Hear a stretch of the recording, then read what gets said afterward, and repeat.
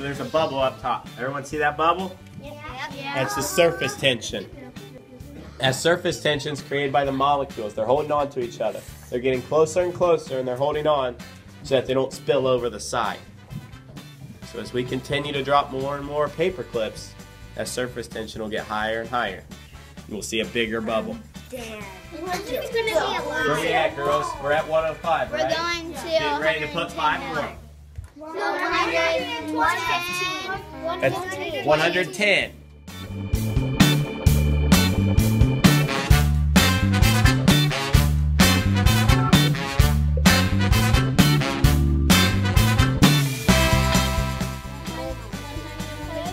There it went, didn't it, or not? It went. What was that? 150. Now, I'll get the paper clips out.